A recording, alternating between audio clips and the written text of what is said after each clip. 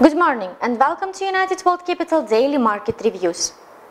This morning we can see what the United States indexes has finished its trading session in the green zone. Oil prices came back to the levels which we have seen at the beginning of the week. And the most awaited data on the market is the unemployment figures coming from the United States today. Asia has finished its trading session in the green zone and the main indicators were increasing in price except for Japan.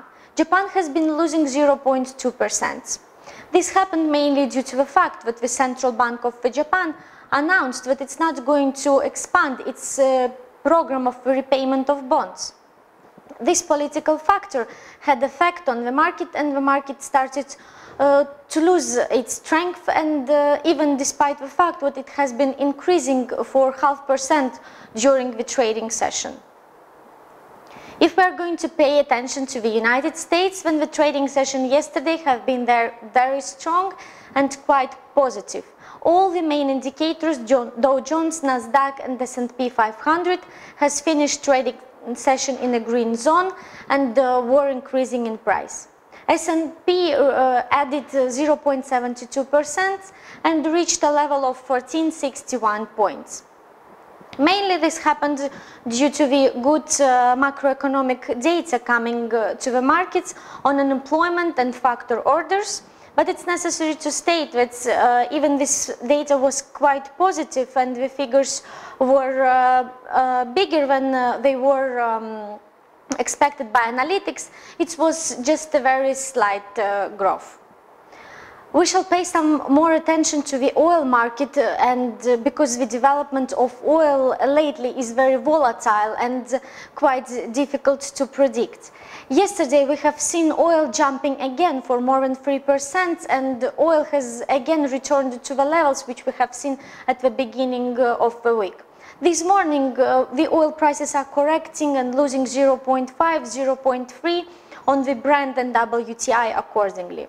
As we have mentioned it yesterday, the main idea what is influencing the oil prices is the conflict in the Middle East between Turkey and Syria, which is becoming more and more difficult, and the military operations can start anytime. Gold prices are increasing this morning and they were adding in price 0.9% and reached a level of $1796.50 per barrel. Gold is very strong, is stably developing up, and definitely we are going to see a new highs for the gold this year. The currency markets are stable, there are no any dramatic changes in the markets.